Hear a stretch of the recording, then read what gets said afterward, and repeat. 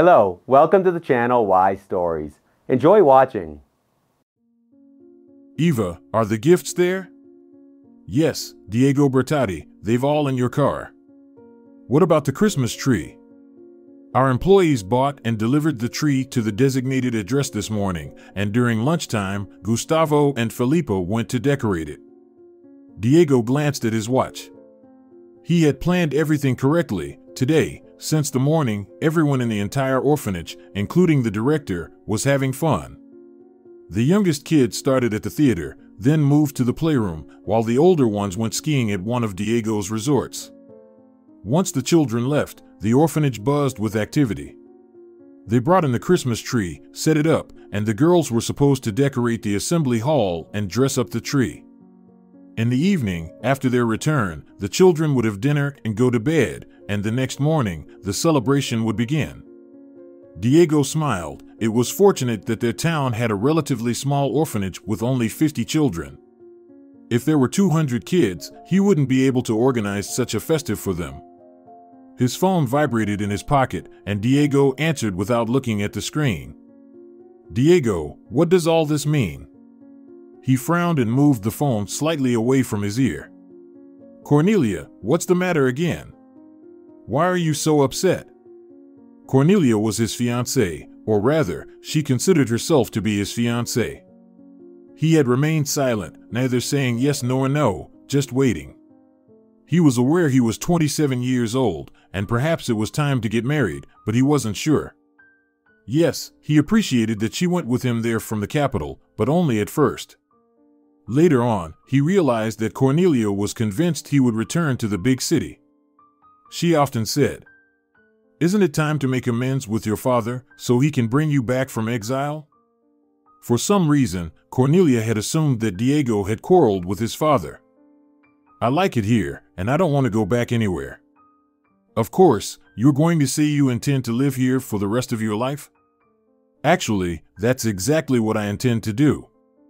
Cornelia looked at him, smiling, but she behaved in the way that she didn't believe him at all, and he didn't try to convince her otherwise. In his eyes, Cornelia seemed like a doll, and the more time they spent together, the more he was sure that she lacked intelligence, and her thoughts were solely focused on money. She was the daughter of a rather prominent businessman. Diego met her at the birthday party of one of the Golden Youth. Although he didn't particularly enjoy such gatherings, he occasionally had to socialize in those circles. Cornelia immediately clung to him, taking the initiative in their relationship. On that very night, they spent together at her one-room apartment. Cornelia was undeniably beautiful, perhaps even too much so. At that time, he thought her appearance resembled a Barbie doll, finding it somewhat intriguing. However, now, emphasizing the doll-like similarity, it evoked entirely different emotions in him. "What upsets me?" "It upsets me that my fiancé is an idiot," she said. Diego frowned.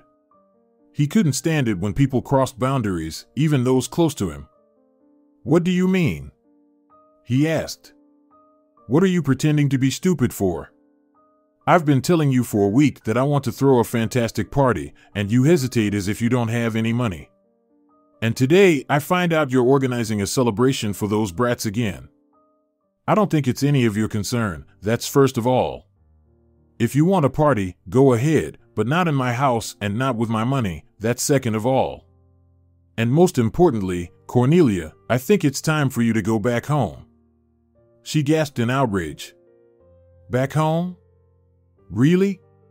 So, you used me, and now I'm no longer needed? Did I ever tell you that I needed you? You decided to come here by yourself, you didn't even bother to ask if I needed it. You just came and settled into my house." Cornelia hung up, and Diego sighed. Why did everything have to be so complicated? He returned to this town because, once, he had spent 2 years in this very orphanage. The memories were heavy. If it weren't for the director and the caregivers, he doubted he would have ever managed to return home to his father. Diego sat down, his legs felt heavy, and his head was throbbing. It was always like this whenever he recalled that time. Diego's father was one of the first to strike gold during the crisis. In just a year, he transformed from a regular engineer into a true businessman, owning factories, newspapers, and steamships. When he became wealth, problems, as to say competitors, started to appear. Christian Bertotti knew that his rivals were capable of anything, but he didn't think it could cost him and his family their lives. They persistently urged him to give up the lemonade factory and switch to producing illicit alcohol, which was highly profitable at the time. However, Christian didn't like backing down without a valid reason. The threats began pouring in, and his wife, Camelia, was deeply worried, not so much for herself but for their son. Yet, Christian reassured her that it was merely psychological pressure. She always trusted her husband. They were attacked while strolling in the park. Camelia fought to protect their son until the very end. Probably they wanted her to get hurt, and they did.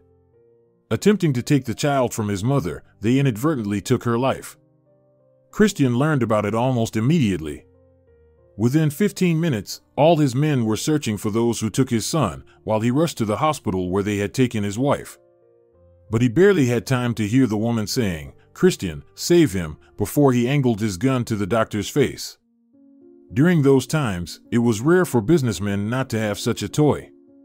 "Save her, save her," he pleaded. The doctor paled but didn't look away. "She's gone, there's nothing we can do." Christian stared at him for another minute, then lowered the gun and knelt beside Camelia's bed. The search for Diego continued for over 3 months, with intense efforts in the beginning, but gradually tapering off. The investigator averted his gaze, and Christian, of course, knew that with each passing day, he lost hope of finding Diego alive. Diego was sent to some children's hospital. The boy hardly spoke and looked at everyone with haunted eyes. His body was covered in bruises, but he remembered nothing, not a single thing. Apparently, his brain had blocked it out, whether from witnessing what happened to his mother or some other reason, of which there seemed to be plenty. Diego recalled how terrified he had been, despite being only 5 years old, and inhuman horror had gripped his soul. The thing that was even scarier was that he couldn't remember anything at all, just a black void in his mind. Later, they transferred him to an orphanage in a small town located 600 kilometers away from his home. He was all alone there, in a small, almost family-like environment, where caregivers worked hard. It took them 2 years for Diego to start coming back to life. He remembered that time. He would wake up, have breakfast, and sit by the window. Diego was waiting. He didn't know exactly what for, but he was certain that he just needed to be patient. One Christmas Eve, something happened that somehow shook Diego's consciousness. They brought a Christmas tree to the orphanage, not very dense, a bit crooked, but a real one. The caregivers brought some ornaments from home and, together with the children, made a garland. On that day, all the kids were decorating, and Diego also took an ornament. It was a small ball with foil stars inside. He raised his hand and froze. His mom loved such ornaments. She always said they had snowflakes inside. But Diego's mom was gone. He now realized it clearly, and his dad was gone too. Because Diego had lost him. He dropped the ball, which shattered loudly, and covered his face with his hands. A caregiver rushed to him. She saw how pale the boy became and how his hands trembled. "Diego, what happened?" she asked. He looked at her with wild eyes and repeated, "They killed my mom." They promptly took Diego to Dr. Adriana Sanchez. He spoke for a long time with his eyes closed, telling Dr. Sanchez everything that suddenly emerged in his mind.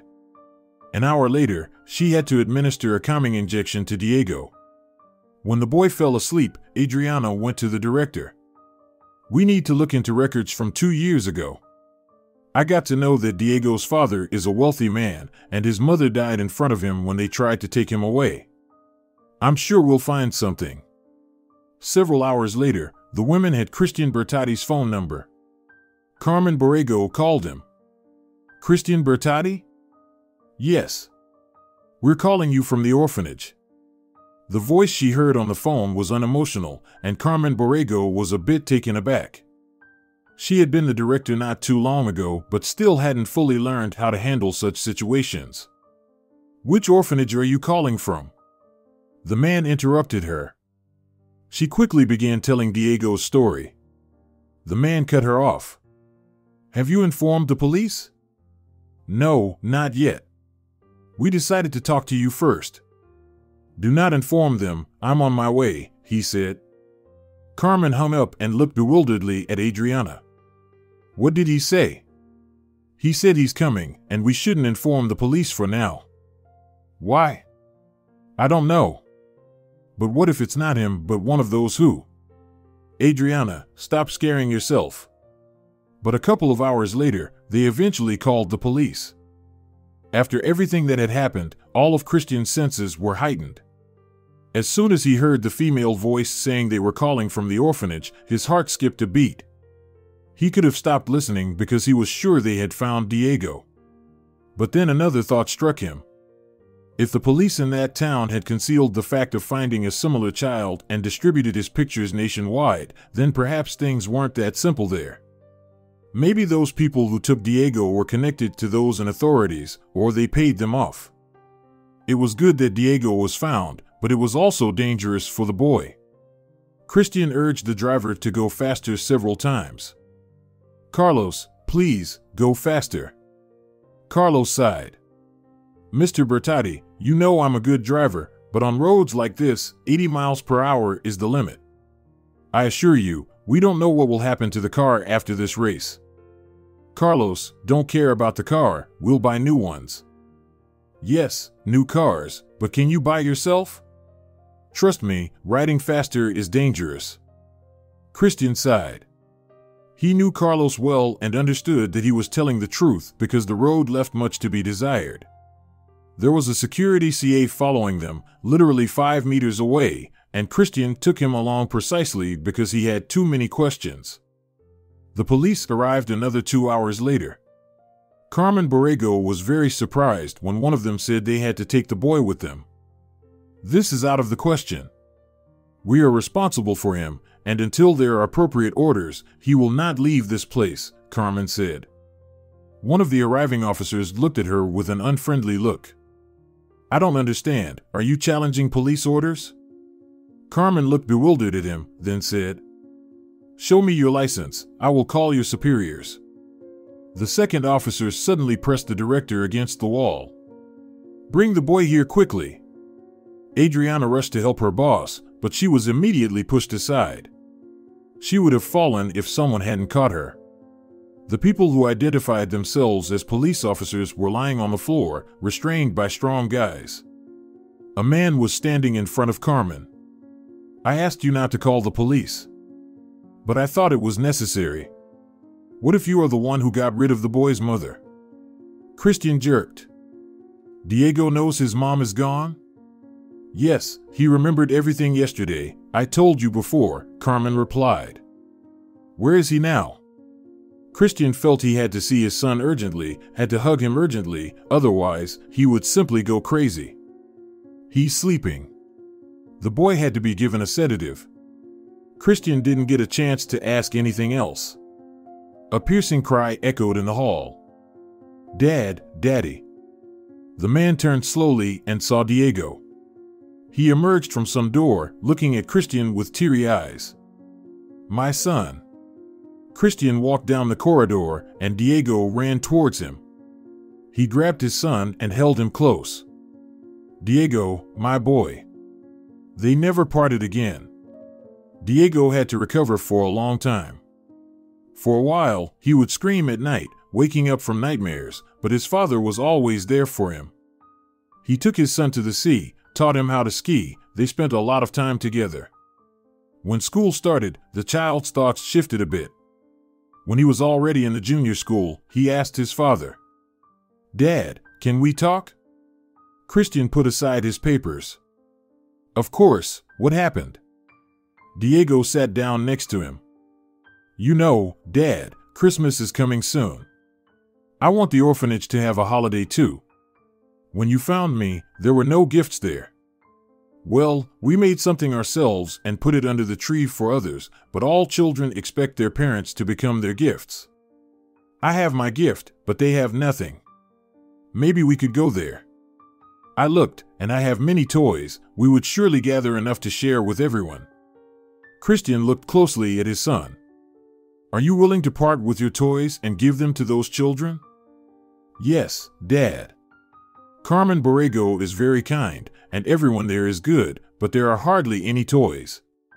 Everything is old. Christian hugged his son tightly. Of course, Diego, we'll go, but you don't need to take your toys. I'll buy new ones. Diego pulled back. But, Dad, that's a lot. It's too expensive. It's not more than money, son. Diego embraced him with both hands. You're the best dad. Christian frowned, as if he wanted to cry. When they arrived at the orphanage, Diego froze. He carefully was looking at everything, and Christian couldn't understand what his son was thinking about. Carmen Borrego came out onto the street. She looked surprised at the large vehicle that looked more like a bus. When Christian Bertotti stepped out from behind the wheel, the woman smiled hesitantly. Is it you? Is something wrong with Diego? Diego quickly jumped out and rushed to her. She hugged him back and even shed some tears. Diego, you've grown so much, I can hardly recognize you. Carmen, I still get straight A's in school. Christian smiled. What about your good grade in choreography? Diego waved it off. Dad, that's not academic, just choreography, and I'll improve, for sure.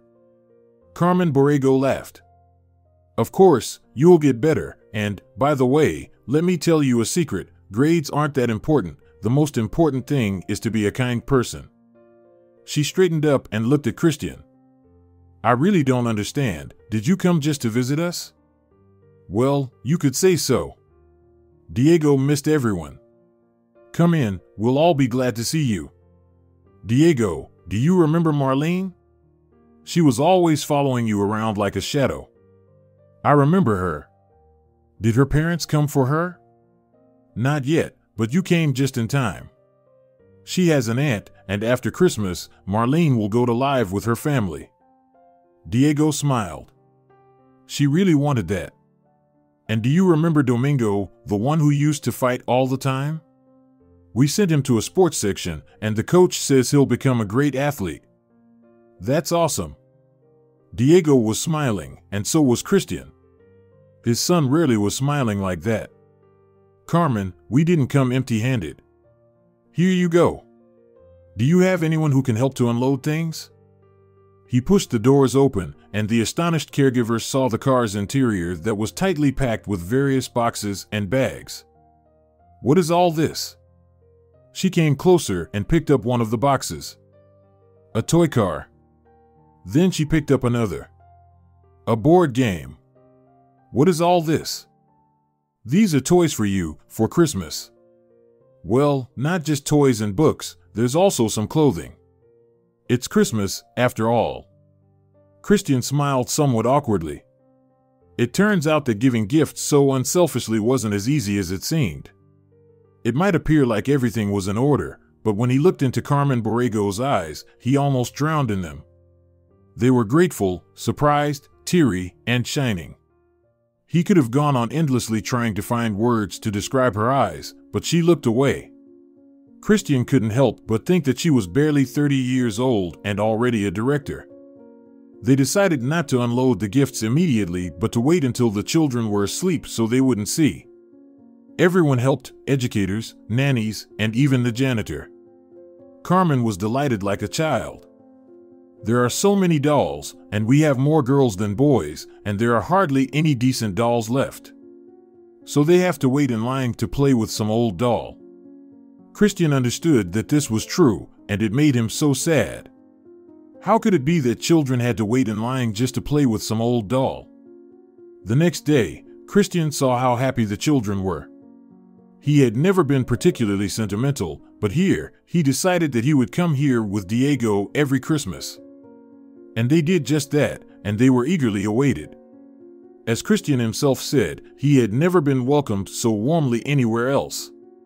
When Diego turned 20, his father gradually introduced him to the people in his company, and it must be said that Diego excelled at everything. Christian smiled with satisfaction. You know, son, you'll go far. I can see that. Diego turned 23, and his father started talking about expanding their business. You know, Diego, I think together we can achieve great things. While I'm still strong and capable, we can accomplish a lot. Dad, what are you talking about? You're not planning to retire already, are you?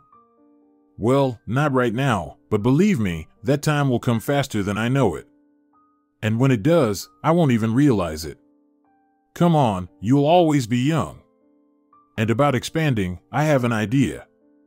I did some research and found a place where there are fewer businesses like ours. I know what I want to offer you. Christian was sitting next to his son, who was spreading papers on the table.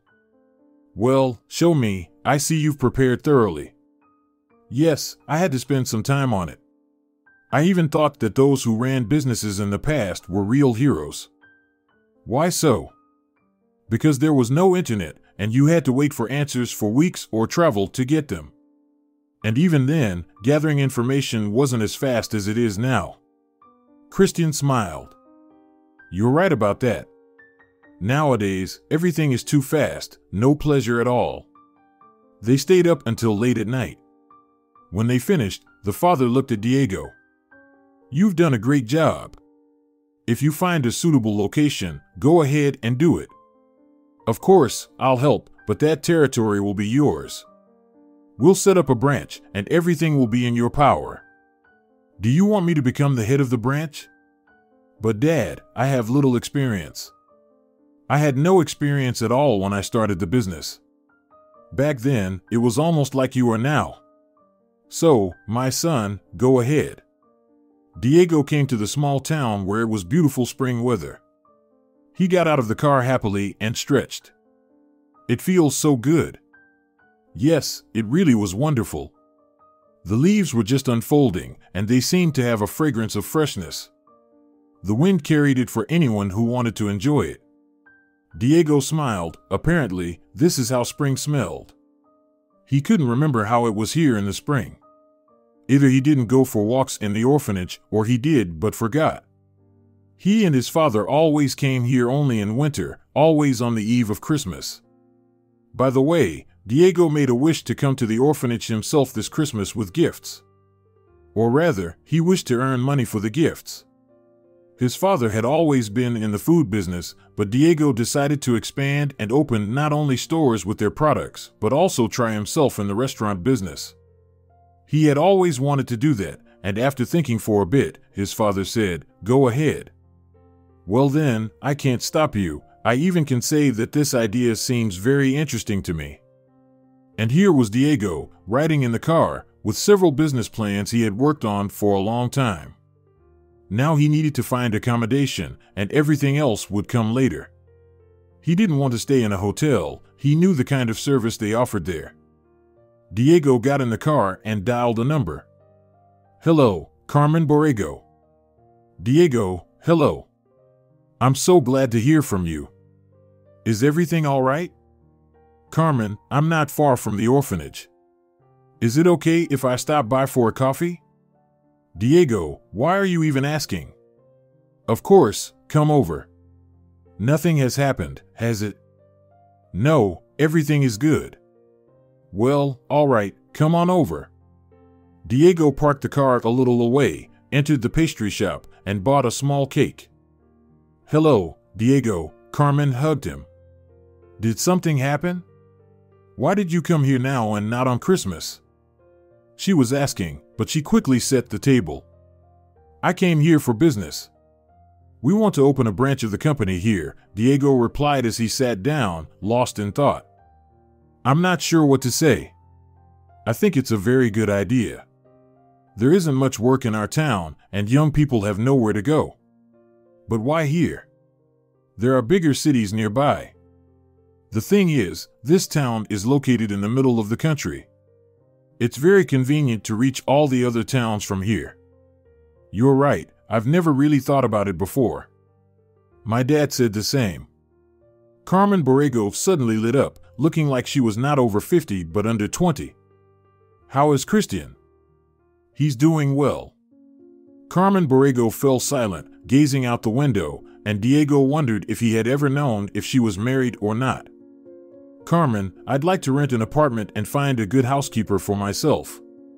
You know, someone who can do the ironing, cooking, because I have absolutely no time for that. Of course, I will pay very well. Wait, I need to think about it. For a while, Carmen was keeping silence, tapping her pen on the table. I think I can help you. We had an older woman working as a cleaner, but it became too hard for her, so she left. She's very neat and calm. She worked because her apartment was big, and the utility bills ate up all her income. Let me find her number. 10 minutes later, Carmen Borrego was already calling her. Hello, Esmeralda Gallardo? How are you? How are things? For some time, she just listened, nodding occasionally, then she started talking again. Esmeralda, I remember you have a spacious apartment. I have an acquaintance who came to the city. He is looking for a place to rent and have someone take care of him. She laughed. No, he's an adult, just with a lot of work, and he needs to eat, put on clean shirts. Yes, good. I'll give him your address, and he'll be there soon. She hung up the phone. Well, I think you'll like Esmeralda. Diego stood up. Thank you, Carmen, you've been so helpful both then and now. Oh, come on, Diego. You do so many things for our orphanage. He had already reached the door, but then turned back. Tell me, I never knew, are you married? Do you have any children? Carmen Borrego looked at him attentively and then sighed. No, first I studied, then threw myself into work. My heart ached for the children. You know, my lovers considered me abnormal and ran away. For the first few years, I couldn't stop crying, but at work, I held myself together so the children wouldn't see, and as soon as I left, I would cry. So many broken destinies, such terrible stories. I kept thinking later, and then I looked back, and it was all gone. But I'm not upset. Men are not that important, children are what matters. These little people who have already experienced betrayal at such a young age. Diego saw how difficult it was for her to share these words, and he understood her completely. He had witnessed Carmen being like a mother to abandoned children, and they loved and respected her. Even amid noise and chaos, if she spoke softly, everyone would fall silent and listen to her. People like her were called the teacher of God. You are the best woman, and I've never met anyone kinder than you. Overwhelmed with emotions, Diego hugged Carmen Borrego. She immediately took out a handkerchief and wiped the corners of her eyes. Oh, come on now, go already, or Esmeralda will be waiting for you. Diego left the office and headed to his car. He wondered if his father noticed how the director reacted when his name was mentioned. He quickly pulled out his phone. Hey, Dad, I'm here, sure. Just was speaking with Carmen Borrego, he said, and it seemed like his father's voice trembled. Diego talked to him a little more, hung up, and stopped by his car. Maybe I'm a fool, but it looks like my dad is even more foolish. He turned into the courtyard of an ancient, well-maintained house. The building truly had an old-fashioned charm, even with the ornate details above the entrances and under the windows.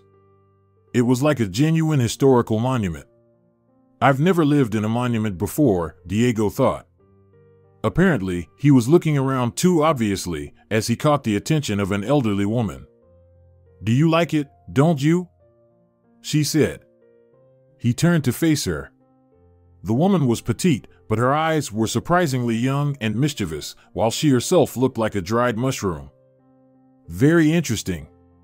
When was this house built? And if you look more carefully, you'll find the construction date. The old woman smiled, showing her teeth, and Diego couldn't help but be surprised to see that she still had teeth when he noticed what she mentioned. He burst into laughter, finding it strange not to notice the 2-meter digits on the wall. Wow, it's over 100 years old, he exclaimed. Did you really succeed to see it? The old woman laughed. Tell me, Grandma, how can I find Esmeralda Gallardo? How dare you to call her Grandma, she's not even 80 yet, just turning it next year. And Esmeralda Gallardo is me. I've been waiting for you here for half an hour. I don't know which way you came, but you can go around the whole town in 15 minutes. Diego laughed again. He had taken a liking to Esmeralda very much. I apologize, please forgive me. I feel awkward for being late. I've been to this town many times, but it's my first time here in the spring. The woman softened. Yes, we have a beautiful town here, you're right. And I know you come here often. I recognize you. You and your dad visited during my shift. I know why you come. Diego remained silent, and the old woman no longer demanded an answer. She slowly walked ahead of him towards the entrance. Don't worry, my home is clean and tidy. I do a lot myself, but my granddaughter scolds me and tells me to wait for her so she can help me with the cleaning. But I manage just fine without her. Diego could barely keep up with the spry old lady. Do you also have a granddaughter? Of course, I'm a normal person. Why wouldn't I have a granddaughter? Does she live with you? No, she's independent. She's 20 years old, and she's working. She helps an old woman like me. He sighed with relief. At least no one would distract him. He could work and relax peacefully. Not that Diego was against anyone, but he knew there would be a lot of work. When they entered the apartment, he looked around with interest. It seemed as if time had stopped in this apartment, and quite a while ago. Perhaps even in the post-war years. Antique furniture, paintings on the walls, who knows how old they were. But Diego wouldn't be surprised if the paintings were worth more than the apartment itself. Well, come in, I have 4 rooms. One is quite large, and the other 3 are smaller. In one, there's my bedroom, and the other 2 are vacant. I think you'll be more comfortable in this larger and brighter one. The room was indeed cozy, with a large bed from some ancient times, sturdy and massive, and a gigantic wardrobe. Diego even thought that if they ever needed to move it, it would require more than just 2 people. The table had tiger paws instead of legs, quite interesting. What an interesting place you have, he said. The old woman smirked. What's so interesting? It's all old stuff. It was clear she said it in jest, as she loved her home. Let's continue, he said, following her. Here's the bathroom, the toilet, and this is the kitchen. By the way, write me a list of what and when you want to eat. Just buy the groceries yourself, as I mostly eat porridge and potatoes. Diego nodded with a smile. He wondered what the old woman used to do for a living. He had a feeling she might have been a boss or a foreman, though he didn't know why he thought that. He brought his belongings from the car, unpacked them, and took out his laptop. He needed to see what cafes and restaurants were already in town and then go check them out. About 2 hours later, someone knocked on the door, and Esmeralda Gallardo appeared. Diego, you didn't tell me anything about the food. Stop working for some time, let's go have some coffee and sort everything out at once. He pushed the laptop away. Esmeralda was right, everything had to be done in order. They were having delicious coffee and chatting. Mrs. Gallardo, I'm not picky, you can feed me anything. I'll be waking up at different times, but never later than 8. And I can reheat the food myself if needed. No way, I won't have that. I'll charge him, and he'll be reheating his own food. No, thank you. And just call me Esmeralda, that's what I'm used to. Let me leave you some money for groceries, and you can buy whatever you need. I'm not a big fan of going to the shops. I have enough of them at work. All right, so you don't mind what I cook for you? Not at all, he placed the money on the table. The old woman looked at them with surprise. Is this for half a year? Now it was Diego's turn to be surprised. Why for half a year? For 2 or 3 weeks, tell me how much you'll need. To spend all this, I'd have to buy delicacies. He laughed. Esmeralda spoke in a very interesting way, not trying to replace phrases or words with smoother ones. But most importantly, her intonations were so lively that it would be impossible not to understand what she meant. He heard the old woman go somewhere with the corner of his ear. Then she cursed in the kitchen because the prices were outrageous, and then gently clinked the dishes, preparing something. The kitchen filled with such a wonderful aroma that Diego nearly drooled. He couldn't sit in the room any longer and went out. Esmeralda was sitting in front of the old TV, watching TV series attentively. Diego realized they started showing this series when he was a child. Esmeralda turned around. "Diego, dinner will be ready in 15 minutes. Okay." He sat down on the couch and also looked at the screen. The TV was constantly flickering, and Diego couldn't really grasp what the episode was about. His eyes even started to hurt. "Esmeralda, how can you watch it? It must be painful for your eyes." "Well, there's no other way. I tried just listening, but it's not as interesting, and it doesn't always flicker. Sometimes it's fine." She seemed to be defending the TV, on whose screen credits were already rolling. "All right, let's have a dinner." The smells from the kitchen were so enticing that Diego wanted to quickly sit at the table and start feasting. As soon as they entered the kitchen, a loud alarm clock rang. Esmeralda slapped it. I remember. Diego looked surprised, so Esmeralda explained. "Whenever I put something in the oven, I always set an alarm clock. There hasn't been a time yet when I forgot, but you know, with age." She said it so casually that it tugged at Diego's heart. Esmeralda prepared meat with mushrooms, bell peppers, and potatoes. Diego had been to many restaurants, but he had never tasted anything so delicious. As he leaned back against the kitchen couch, he said, "I've never eaten anything like this before." Esmeralda laughed. "Oh, it's nothing. When you try what my granddaughter cooks, you'll struck." "Will she poison me?" She looked at him in surprise, then burst into laughter. "But if she does, it'll be delicious poisoning." Diego laughed. Esmeralda described her granddaughter as an independent woman and a good cook, and he wondered what she was like. He got the chance to meet her a couple of days later. Just as he was turning into the courtyard with his car, he saw a girl. It had been raining since morning, and the puddles were almost knee-deep. Either he spotted her too late, or she was deaf and didn't hear him. But somehow, he managed to splash her quite significantly from a puddle. The girl jumped back, and he immediately stopped. Though he didn't think he was to blame for it, he decided to apologize. The girl turned towards him, enraged to the point when the sparks and lightning could almost be seen in her eyes. Diego couldn't reply immediately because he was simply astonished. "Please excuse me, I didn't notice you." The girl took out her earphones, and he immediately understood why she hadn't heard him. "Excuse me, are you out of your mind?" Racing around the courtyard where people, including children, walk, she paused for a moment. "Cats and dogs walk here too. It's not a racetrack for you." "I wasn't racing, I was driving calmly. Can't you see how deep these puddles are? Why are you walking right at the edge of the road?" "I'm walking on the sidewalk, you know?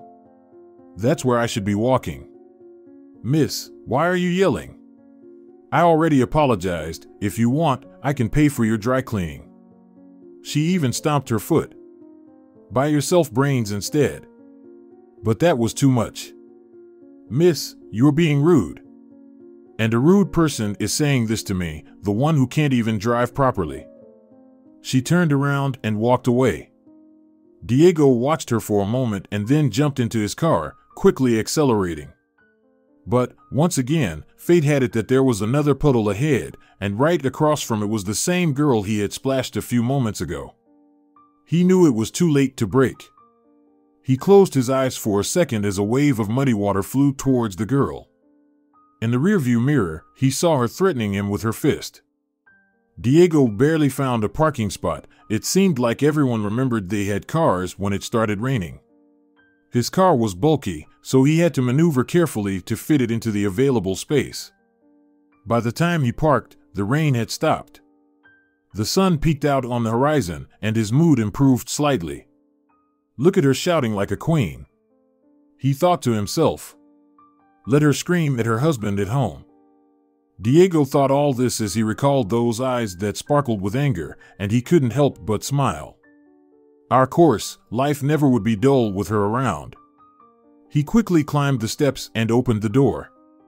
Esmeralda had given him the keys to the apartment on the first evening, saying, "You're young, who knows when you'll be coming back? I can't keep running to open the door for you, young man." Someone was talking in the kitchen, and he peered in to greet them but was taken aback. Those same eyes were looking at him. "So, Grandma, this rude monster is now standing in your kitchen and staring at me as if I am a ghost. Don't tell me that this is your new tenant." Esmeralda turned around in surprise, looked at Diego, and burst out laughing. "I was thinking of how to introduce you to each other, and it turns out you've already met?" The girl jumped up. "Granny, it's not funny at all. I was just telling her that he splashed me from a puddle and then yelled at me." "Calm down, Elisa, I don't believe he did it on purpose. I haven't known Diego for long, but he seemed decent to me. Elisa, we know you can be impulsive. Now, go to the bathroom and change your clothes. Let's put these torn jeans in the washing machine so you can walk around in proper attire for once." Granny looked disapprovingly at Elisa's tattered jeans, while Diego tried to hide a smirk. Luckily, he had brought decent clothes with him, at least according to Esmeralda's standards. As Elisa passed by Diego, he suddenly stuck his tongue out at her, unnoticed by Esmeralda. It infuriated her so much that her nostrils flared. She immediately shot a fist gesture at him. "I see it all." Granny looked at Elisa over her glasses. The girl snorted angrily and disappeared into the bathroom. Diego tried to maintain a serious expression on his face and not to laugh. He didn't want Esmeralda to see him as frivolous, just like she perceived Elisa. "Don't be mad at her, Elisa is a good girl, it's just her nature. She's like a matchstick, you know?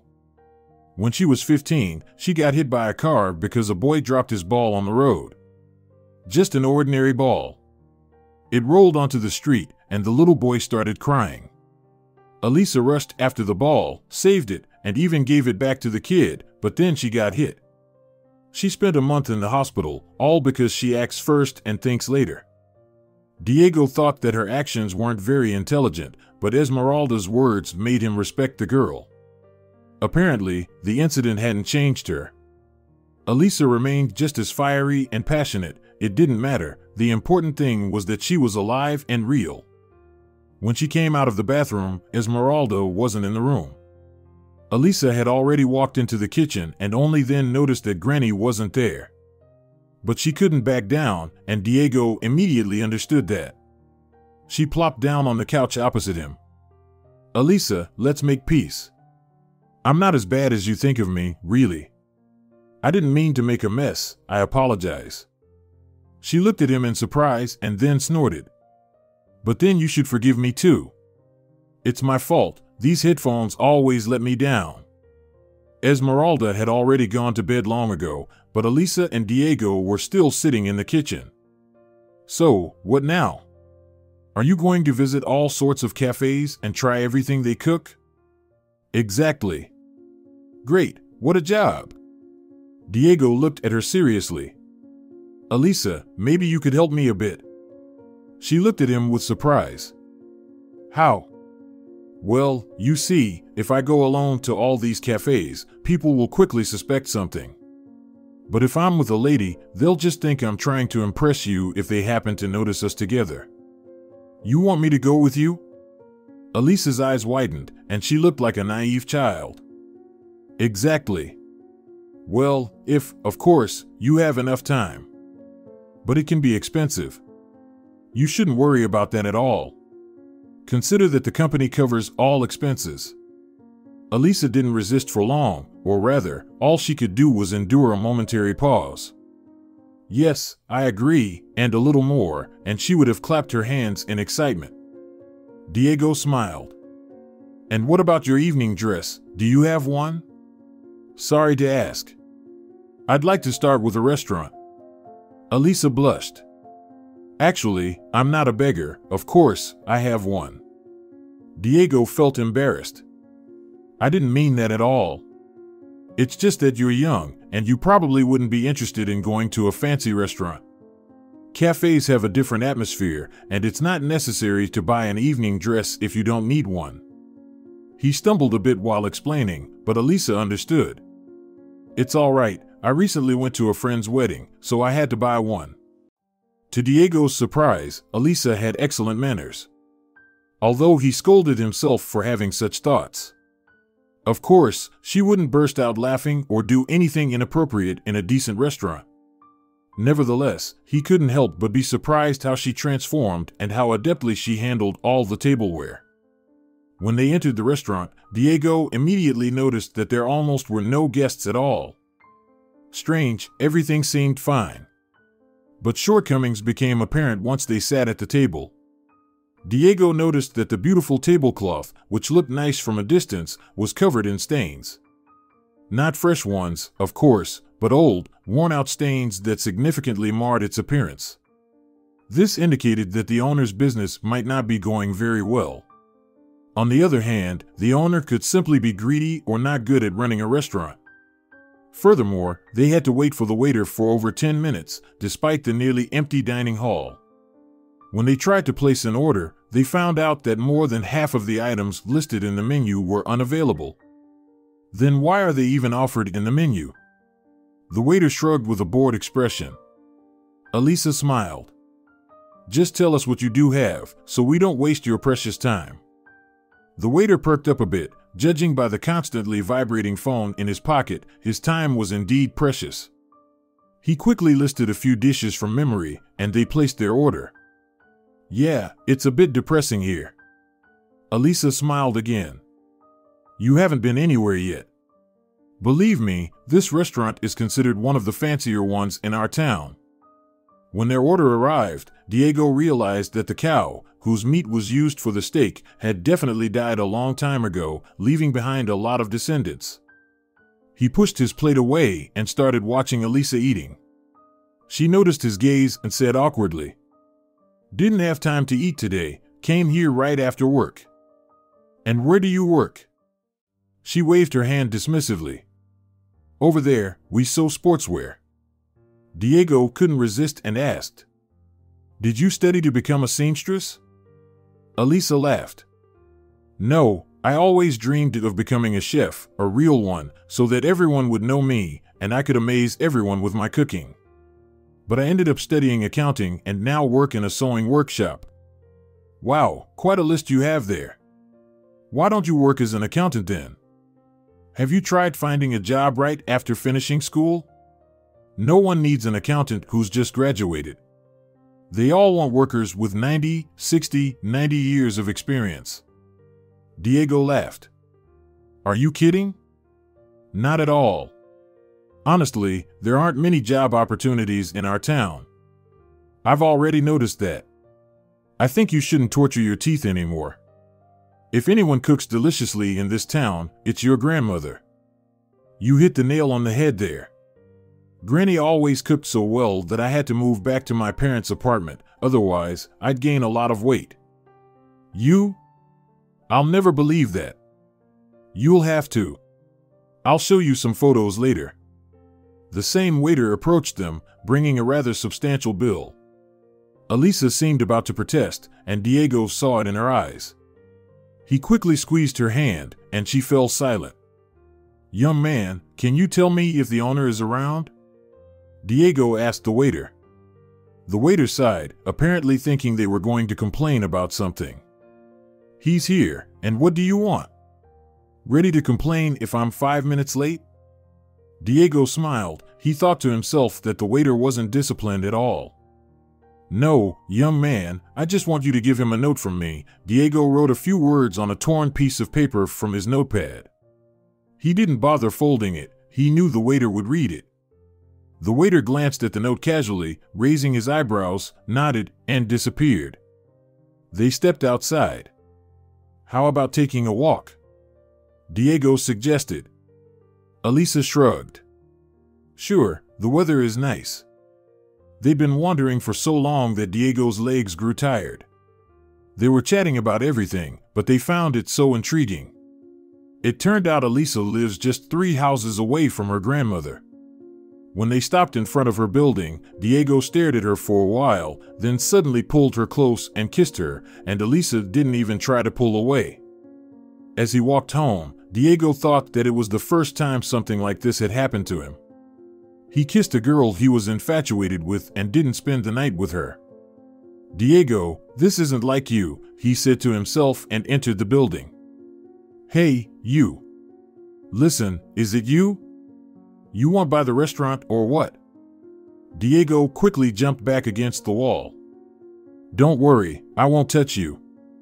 It was a man, with tattoos and a menacing look giving away his rough demeanor. "What do you want?" "I'm the owner, and I want to talk." "Well, you picked quite a good time for such talks." "I did, but I wanted to see you." "Come tomorrow, after 12, and we'll discuss it." "All right, I'll come." The man left the entrance, and Diego thought that he shouldn't have declined the security his father offered him. He would have to call for it in the morning because it seemed like a deal was going to happen. The next day, as Diego had anticipated, he bought the restaurant.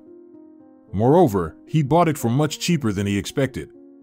The previous owner was quite pleased with the deal. "You see, I know nothing about this business.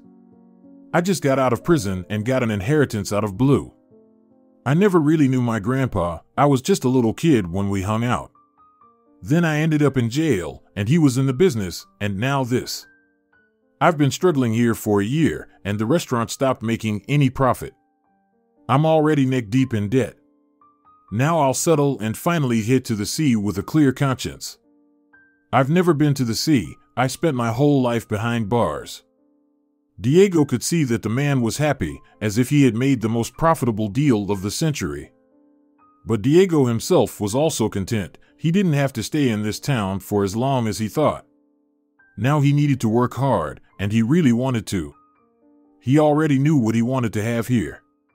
By the way, this morning he found a suitable place for the base at a reasonably good price. In the evening, Elisa called him. "So, are we going somewhere today?" "Of course, we are." "Where?" "You'll find out soon." Curiosity killed the cat. "Oh, please, don't even start," Elisa laughed. And Diego said, "In half an hour, I'll be near your house." "Yes, sir."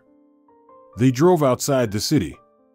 Diego had to go to his hometown the next day because he needed to buy equipment and, in general, he had things to do there. Elisa didn't know about it yet. When he stopped by a small lake he had stumbled upon, Elisa looked at him in surprise. "Are we having a picnic, or are we also going to test some food here?" "Indeed. Today, I'll treat you to my signature grilled meat." Elisa clapped her hands. "I love barbecue. I love being in nature." Diego couldn't resist and kissed her again. They sat by the shore, drinking wine, laughing, and suddenly Elisa became serious. "Diego, how are you going to drive home? You've been drinking." He looked at her in surprise. "I thought we'd spend the night here. You see, I need to go back home tomorrow, just for a couple of weeks, which means I won't see you for so long." He knew he was spewing some romantic nonsense like a teenager, but Elisa believed him. "How? Are you leaving?" Tears welled up in her eyes. Diego wiped away a tear from her cheek. "I am. I bought that restaurant, and now I need to buy everything for it. But it's not forever? I actually plan to live here." "Really?" "Absolutely." Elisa reached out for him, and Diego lifted her in his arms. He looked into her eyes for a moment, then carried her to the car. "Diego." "Yes?" "I've never been with anyone before." Diego felt a rush of heat. This was a twist he had never encountered before either. He felt like his reasoning was clouded. Nothing could stop him now. They didn't close their eyes that night.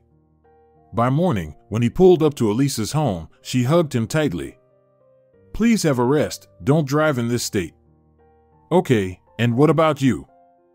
"I have a day off. I'll go to sleep right away." Diego tenderly kissed her. "Good night." "I'd say a good morning." Diego had only slept for 2 hours when the alarm rang. He jumped up and had the cold shower. Esmeralda was not there, but there was a note on the kitchen table. "I'm at the market, we'll be back after lunch." Well, that was good. He wouldn't have to face Elisa's grandmother. He took out a few bills from his wallet, placed them on the table, and wrote on the note, "Thank you, I've left. Buy yourself a decent TV." His father greeted him as if Diego had been away for years. "Son, you seem different, more grown up." "But Dad, I was gone for less than 2 weeks. Did I really change that much during that time?" "Of course, you left as just my son, as Diego, and came back as a restaurant owner. Come on, tell me everything and show me around." However, they didn't get a chance to discuss business immediately as Mrs. Eleanor Ibanez, who had worked as a housekeeper for Diego's father for as long as he could remember, intercepted them. "Really? Your child has just arrived. He's hungry and tired, and you're making him work?" Christian Bertotti tried to protest, but then waved his hand. "All right, feed your overgrown child." Diego missed both Mrs. Ibanez and his father. Cornelia visited a few times. While eating Mrs. Eleanor's signature soup, Diego raised an eyebrow. "And what did she want?" "She kept asking where you had gone, and even planned to visit you." Diego scoffed. "Interesting, why would she do that?" "You should know better than anyone, there must be reasons." Diego liked Cornelia, she was beautiful and knew how to present herself well. For a businessman, Cornelia would make a good match. She was a bit greedy, but right now there weren't many other options, were there? His mind obediently presented an image of Elisa, but Diego immediately dismissed it. Of course, Elisa was the most wonderful thing that had happened in his life, but it was just a fling. There was no chance they could be together. Elisa was too simple and naive. Would she just stay at home while he attended receptions and events alone? Of course not. On such occasions, there should be a girl like Cornelia by his side, or even better, Cornelia herself. He spent the whole evening showing his father the photographs and explaining his plans. Christian listened attentively, flipping through one picture after another. "You've done a great job, and most importantly, you got the restaurant at a great deal." Christian looked at the map. "I understand there's nothing similar nearby. But there are many things you should pay attention to." Diego glanced at the map. "What do you mean?" "Look, there's a children's entertainment center not far from here. You should create a children's menu and advertise it. For the time being, you could allow hosting banquets, and later, you can decide what to do." "Dad, you're a genius. I didn't even think about that." "Of course, we need a children's menu." They chatted a little more and then went to bed. The next day had too many plans. Closer to lunchtime, Cornelia finally caught him. "Hey, where did you disappear to?" "I was away, opening a new branch." "Not bad. Why didn't you call?" "Maybe I would have joined you." Cornelia smirked, her plump lips curling up. Diego smiled. "Would you have come?" "With you, even to the ends of the earth." "Seriously?" "Of course." "Then, be ready in 2 weeks." Diego left, and Cornelia immediately grabbed her phone to tell all her friends that Diego practically proposed to her. However, leaving in 2 weeks didn't work out, nor even within 3 months. When it was almost time to depart, Diego's father suffered a stroke. He was walking home, having left work early because he felt unwell, and right on the path leading to the house, he collapsed. Mrs. Ibanez immediately spotted him, called an ambulance, and didn't touch him, but her quick actions helped save his life. Cornelia had to be patient. When Christian fully recovered, Diego started preparing for his departure again. Cornelia thought it was finally her time, and she was ready before Diego. To be honest, Cornelia had gotten quite tired of him, but she didn't say anything. As a companion, she was just perfect. While still at home, Diego found a nice cottage he was planning to buy right away. However, he hadn't mentioned anything about it to Cornelia. Just before leaving, he had a loud argument with his father. Cornelia probably overheard it, so she assumed they had quarreled. Nevertheless, Cornelia arrived later. Or rather, she would come to stay for a couple of days. By the way, they had a really good time together then, but she would leave again, unable to bear the boredom. Diego had even gotten used to this arrangement. He had a girlfriend, beautiful, fashionable. And the rest of the time, he could work calmly. But then Cornelia moved in with her things, and he couldn't tell her that he didn't want to see her. So, she came and lived there. Cornelia immediately turned his home into some kind of storage space for colorful rags. Strangely, no housekeeper could get along with her, so there was always a mess in the house. Diego tried to spend as much time as possible at work, but even there, she bothered him. He had to set a condition that if Cornelia showed up at his workplace without notice, he would simply withhold her money. Cornelia got offended. They didn't speak to each other for 2 weeks, but as soon as she needed something, she found a way to make up, and she always had the same way, a way that the young and energetic Diego couldn't resist. Today, everything seemed normal. There were traditional Christmas preparations. He didn't know how she even found out about it, although he wasn't surprised. He was buying gifts for the orphanage every year, and she knew about it. However, Cornelia had never tried to dictate her rules before, but now she was giving orders. Diego was about to leave his office when his phone rang in his pocket. For heaven's sake, who is calling? With these words, he grabbed the phone and answered the call. But it was his father. Yes, Dad. Diego, what happened? The young man sat back in the chair. Nothing. Why did you think something happened to me? Well, son, I've known you for many years, so come on, tell me. Diego smiled. His father always knew everything. Tell me, Dad. What do you do when a woman wants to get married, wants to lead you, wants to be with you everywhere, and you don't want any of it? I see. Cornelia. Well, what did you expect, son? You're to blame too. You've been together for so long, not just for 1 year, and you still haven't married her. But I never intended to. You should have told her about that. Diego, you're not 15 anymore. You have to take responsibility for your actions. Understand, Cornelia, time is passing, and you're indecisive. Either get married or, to be honest, nothing good will come out of this. You understand that there will be a terrible scandal, right? I understand, Dad. Now I understand that I don't want to see her anymore. It's your decision to make. As far as I know, besides Cornelia, you have no one else. Still don't want to marry? No, Dad, I'm sure I don't want to, and today I became completely convinced of that. Well, it seems I won't get any grandchildren. Diego laughed. So, you're only thinking about yourself, not about your son? Well, you can see it that way. Dad, why are you calling then? Not to talk about Cornelia, right? No, of course not, Diego. You're going to congratulate the kids tomorrow, right? Yes, have you forgotten the date? No, I just suddenly felt like coming too.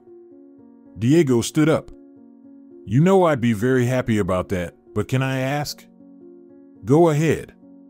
Why haven't you visited since I moved here? Is it because of Carmen Borrego? He heard his father's heavy breathing.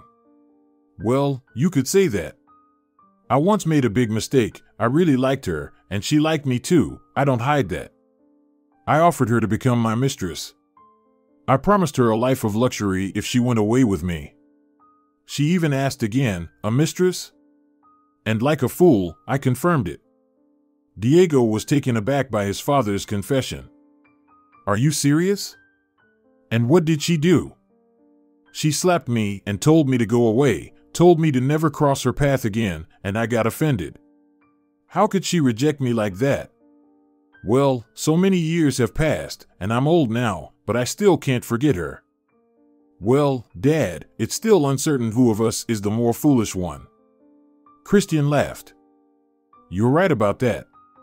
So, you'll be waiting for me tomorrow? Yes, I'll be waiting. I'll sort out some things today. Diego headed home.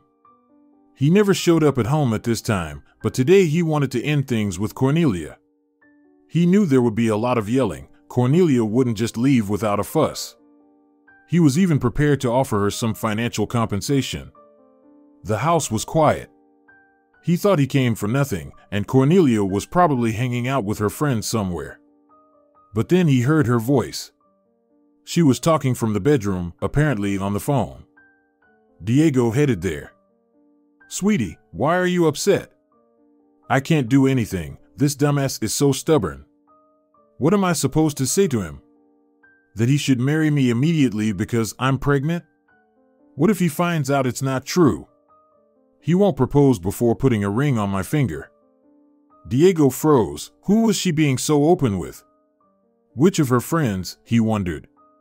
But at that moment, a male voice was distinctly heard from the bedroom. "Cornelia, you keep feeding me promises for a whole year. Do you seriously think I'll wait any longer? I have much more lucrative offers." Diego pushed the door. "Did I interrupt you?" Cornelia squealed and pulled the blanket over herself. A muscular, dark-haired, handsome man quickly started getting dressed. "No, I didn't agree on this. Why do I need it?" He quickly slipped past Diego, who didn't even attempt to stop him. "So it's my fault, right?" "All my fault, got it. I'm not arguing with you. I just wanted to ask if you need help packing your things or you'll manage on your own. I'm not going anywhere. Then you'll leave in disgrace. Don't forget we have cameras here. I've never watched them, but now I can." You scum, you jerk." Cornelia grabbed her things and threw them into suitcases. Diego smiled as he watched her. Little did she know he would have never installed a camera in the bedroom. And after half an hour of screaming and cursing, Cornelia finally sat in a taxi. Diego sighed. It felt so good. He needed to go to the orphanage, see how the preparations were going. He got into his car. It was wonderful to feel free. I wonder who that guy was. Well, actually, it's not interesting at all, he thought to himself. Diego arrived at the gate. It seemed like the kids hadn't returned yet. But Carmen Borrego was definitely there. He knew she always personally supervised the setting up of the Christmas tree and then helped decorate it. He walked along the path and stopped to pet the big shaggy dog, which, by the way, was simply called Dog. The kids found him as a tiny pup under the fence, took care of him, hid him from the caregivers until he no longer fit under the beds. Carmen Borrego almost had a heart attack when she saw this huge creature. She immediately called the shelter, and then him. Diego arrived, and all the kids rushed to him in tears. They asked him to talk to Carmen Borrego so she wouldn't take their friend away. The kids called him different names and interrupted each other. "Quiet, what's the dog's name?" "We all call him differently." "I see, let's just call him Dog then." "How did you manage to hide him for so long?" "He barks and growls." "No, he never barks, ever," Carmen Borrego said right away. "You see, I told you he's sick. That's what I was talking about." "He's not sick." The younger kids were openly crying, and Diego had to take the dog to the veterinarian. The dog turned out to be healthy and well-fed. But why is he so quiet? Because he has no reason to bark. He's perfectly fine. Together, they managed to convince Carmen Borrego not to throw the dog away or send him to a shelter. So, he settled in, mostly outside but sleeping with the watchman. Everyone fed him, whoever felt like it, so he ended up looking more like a small bear. Diego finally made it to the door. He needed to tell Carmen Borrego in a tactful way that his father was coming tomorrow, so it wouldn't catch her off guard. She had almost lost her mind a few years ago when she found out about Christian's stroke. Diego regretted telling her at all. There was no one in the hall, but he could hear the cane from the auditorium. He headed there. Carmen Borrego and her staff were decorating the Christmas tree. "Hello, everyone," the girls greeted him and continued working, while Carmen looked at him with a frightened expression. Diego, weren't you supposed to come tomorrow? Well, I decided to come today. Ah. She didn't finish her sentence because Diego noticed someone hiding behind the lower branches of the Christmas tree. Come out, Diego crouched down, and the branches of the tree opened up. From there, a boy about 3, maybe 4 years old, stepped out. He looked at Diego as if he had just committed the world's worst crime, and Diego felt like he did. Thousands of thoughts raced through his mind, and the most sensible one kept repeating. He couldn't understand.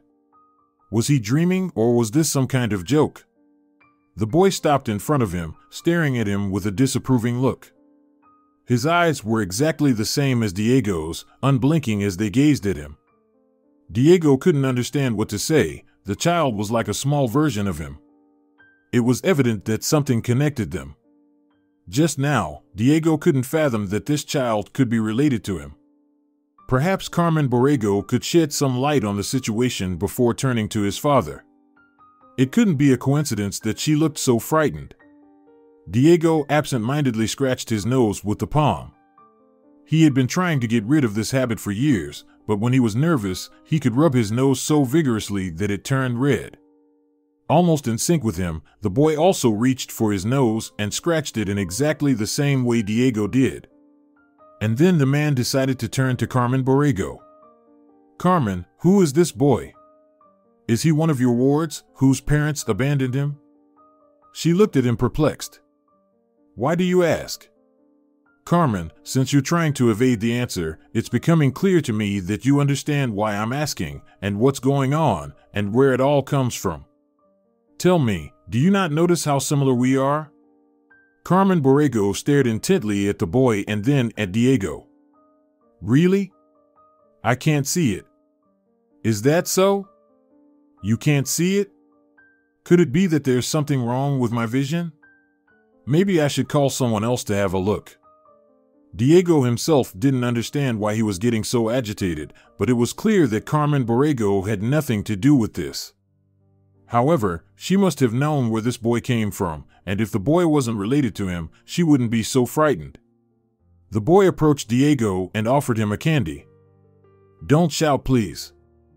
Diego took the candy, feeling confused. Thank you, I won't shout, I promise. He turned to Carmen Borrego again, and a wild thought flashed through his mind. Could his father and Carmen be somehow involved? No, that couldn't be right. They were too old for that. Carmen, where did this boy come from? You can see how much we resemble each other. It's obvious we're not strangers. But what connects us? Or rather, who? If someone abandoned this boy, I'll raise hell to find out. The boy wasn't abandoned, and he has nothing to do with you. Diego froze. He recognized the voice immediately. He had wanted to call or at least send a text to apologize so many times, but then he decided he hadn't promised anyone anything. On the other hand, Elisa never called him either, although she could have. Now he stood there, realizing that Elisa was standing behind him, and he was afraid to turn around. The pieces of the puzzle quickly fell into place. A boy who resembled him, Elisa, whom he had played with and then abandoned. There was no need to think any further, it was all clear. The only unclear thing was what would happen now. Judging by Elisa's voice, nothing good. Diego was watching the boy circling him, then the child approached Elisa. Mommy. Elisa picked him up and hugged him close. He finally looked into her eyes. Hello, Elisa. Hello, Diego. She turned around and walked towards the exit, while Diego stood there like a complete idiot. What could he do? To run after her and say, "Oh, this is my son?" He imagined her response, and it was not something he wanted to hear. What a fool he was. Carmen Borrego sighed standing next to him. Come with me, Diego. I'll make you some coffee. He obediently followed her, feeling completely lost. The woman made coffee, placed a cup in front of him, sat down, looked at him, and began to speak. I don't even know. All this time, we blamed you for what you did to Elisa and Fidel. But now I look at you and realize you're just as pitiful. His name is Fidel? Yes, Elisa named him after her grandfather. Why didn't she tell me anything? I had no idea. Everything could have been so different. The principal sighed. What exactly? Diego, would you have married Elisa just because you had a child together and both of you would have suffered for the rest of your lives, or would you have taken Fidel away from her? What a nonsense. Why would I have taken the child away from his mother? But the thing is, Elisa came to your house. She was desperate. Fidel was very ill at that time, and her grandmother was also seriously ill.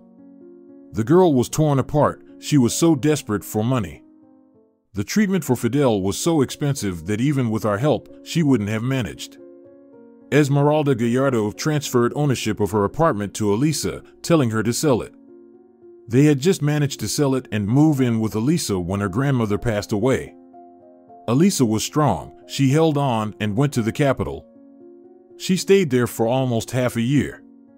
Fidel's health improved during that time. Wait, she never came to me. Do you really think I would have refused to help her?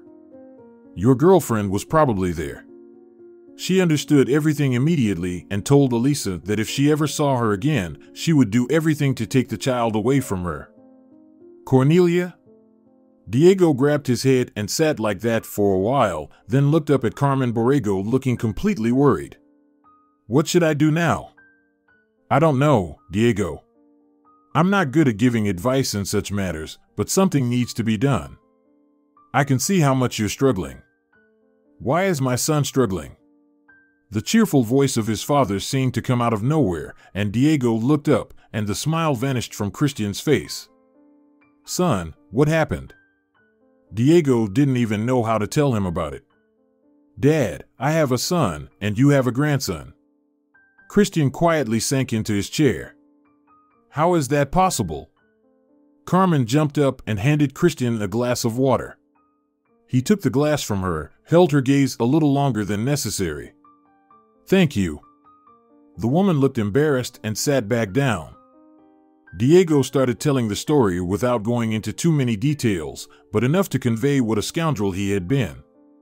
Unexpected, isn't it? And what do you plan to do? I don't know, Dad.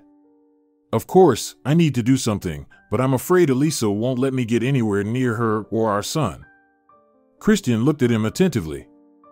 And she'd be right. You know, son, I never thought I'd say this, but don't repeat the same mistakes I made.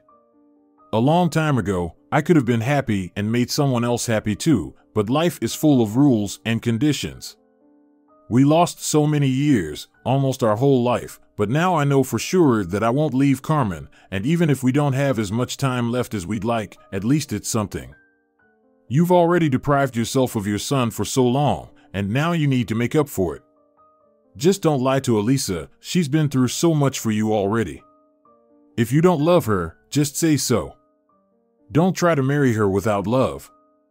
I think if you're honest with her, she won't object to you spending time with Fidel. Diego jumped up. Dad, you're right about everything. Thank you. He rushed out of the office.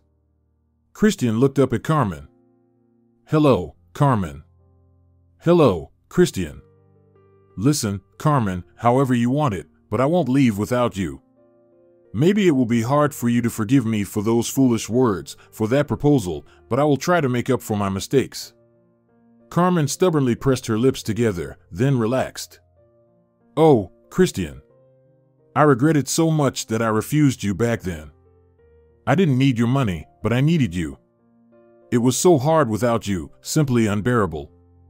I scolded myself for the last words, for not going with you. I should have been by your side. Christian lowered his head. Perhaps foolishness is our distinguishing feature. Both mine and Diego's.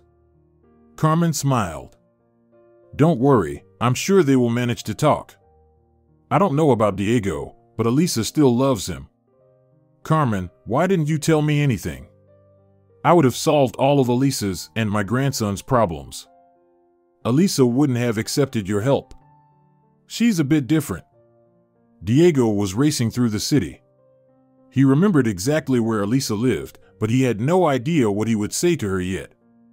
On the way, he saw a toy store and slammed on the brakes. He entered the store so abruptly that it startled the young saleswoman. "Miss, do you have something for a boy aged 3 to 4? What exactly are you interested in?" "Everything. Bring me everything you have for this age." Diego parked the car in an available spot, but he didn't rush to get out. He was just afraid. After sitting there for about 10 minutes, he finally got out. He was a man, so he must have been brave. Diego hesitated for a long time before ringing the doorbell. Eventually, the door opened. "You?" "It's me." He moved Elisa aside and entered the apartment. Fidel came out to meet him.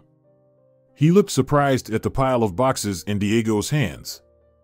The man knelt down in front of the boy. "Hello. Hello. I brought all this for you." "For me?" "Yes, for you." The boy cautiously touched one of the boxes, then looked at Elisa. Tears were welling up in her eyes. She had dreamed of seeing her son next to Diego like this. No, she couldn't cry now. "Mom?" Fidel looked questioningly at his mother, and she smiled and nodded. The boy let out a joyful sigh that Diego couldn't help but smile. 5 minutes later, they eagerly opened the boxes, taking out cars and robots. Each new toy was accompanied by a new exclamation of joy. Not only Fidel, but Diego himself squealed with delight. Elisa was sitting down on the couch. She didn't want to smile, but looking at Diego crawling on the floor and playing with some car, making strange noises, she couldn't help but smile. Fidel, on the other hand, picked the biggest car for himself and growled no quieter than Diego. When they had another car accident, Elisa decisively stood up. "Okay, reckless drivers, it's time to wash your hands and have dinner." "But Mom," Fidel was about to pout, but Diego nudged him gently. "What? At every job, people have lunch breaks, drivers do have them too." The boy looked at him in surprise. "Even you have one?" "Of course. And if you finish everything, I'll let you steer a real car." Fidel looked so excited. They raced each other to the bathroom to wash their hands. During lunch, they were mostly silent, but Fidel chattered nonstop. Diego learned that now Sergio wouldn't boast about his toy car anymore because Fidel had better ones. Towards the end of the meal, Fidel started sniffing, and Elisa stood up, took him in her arms, and left. Diego heard Fidel muttering, "I won't go to sleep." Elisa smiled and replied, "Of course, you won't." About 10 minutes later, Diego cautiously entered the room, and Fidel was fast asleep, hugging his big toy car. Elisa was sitting, staring at one point. Finally, she seemed to come back to herself, stood up, and walked past him to the kitchen. Diego followed her. "Elisa, I don't know how to find the right words. I understand that they are all useless, and I don't deserve forgiveness." Elisa remained silent. He approached her. "Say something, please. You must understand that now I won't leave you and Fidel."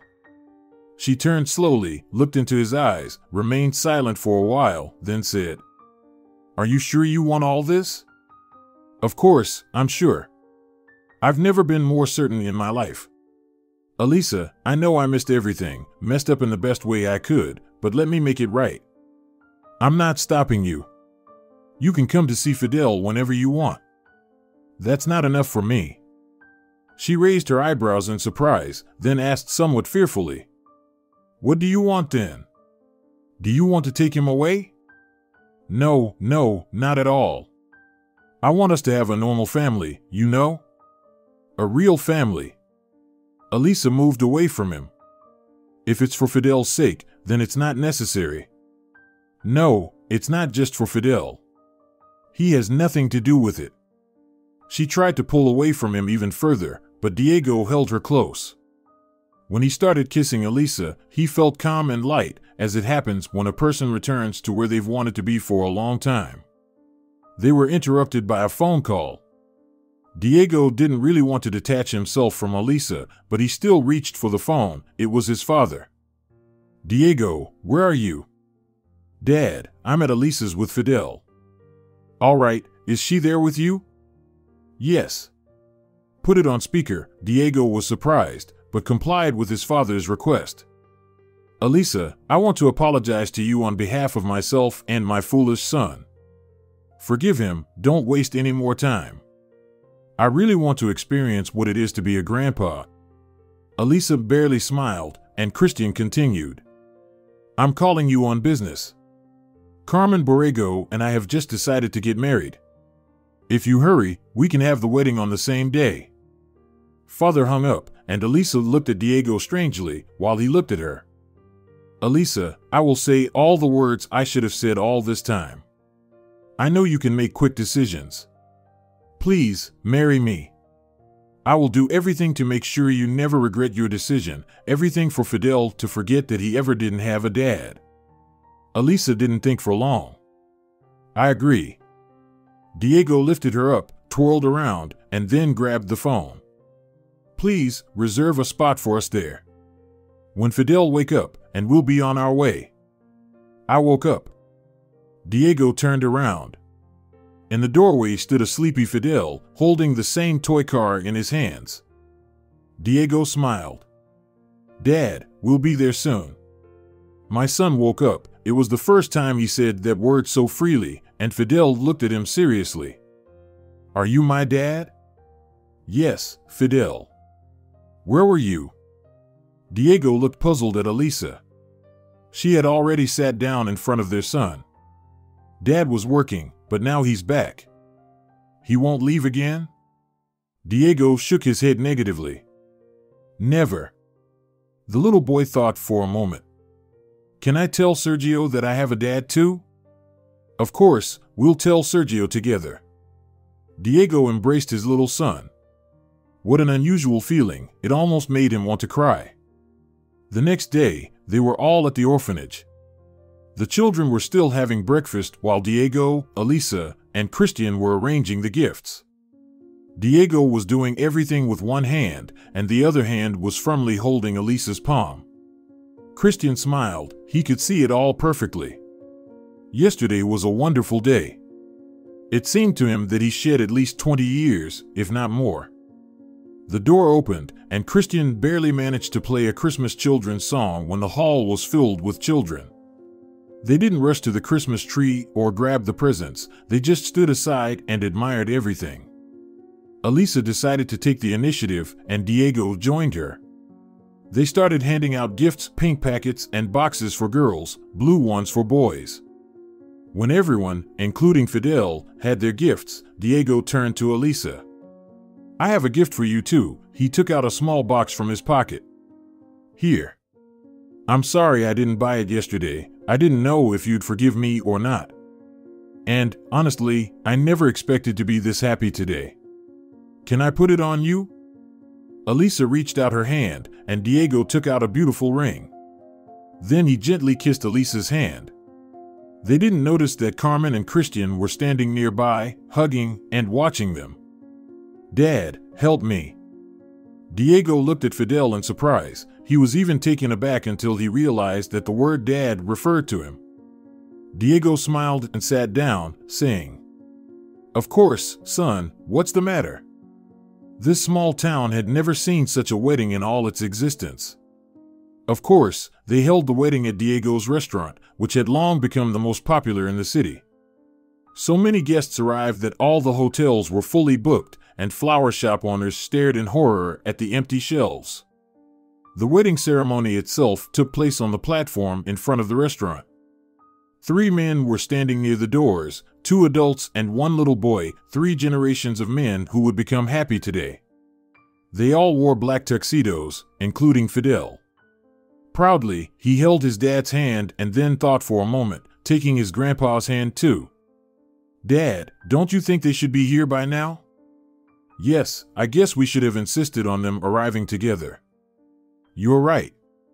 Fidel said importantly. Mom never runs late.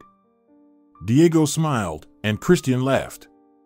Well, Diego, it seems your Elisa will bring my Carmen on time. A long white limousine turned into the parking lot. Fidel gasped. Wow, what a long car. They went to meet it, and the car stopped. Diego opened the door and extended his hand to Elisa. She looked at him carefully and placed her hand in his. Then Carmen appeared. Fidel seriously inspected both women. "You both look beautiful today, but I think I look better." Everyone laughed, and Christian said, "We don't doubt that at all." Now Fidel took both Elisa's and Carmen's hands and led them to where the guests were waiting, where they would become husband and wife. The wedding was certainly interesting, but the sooner it was over, the faster he could return to playing with his toy cars. If you're enjoying it as well, leave a like and subscribe to the channel.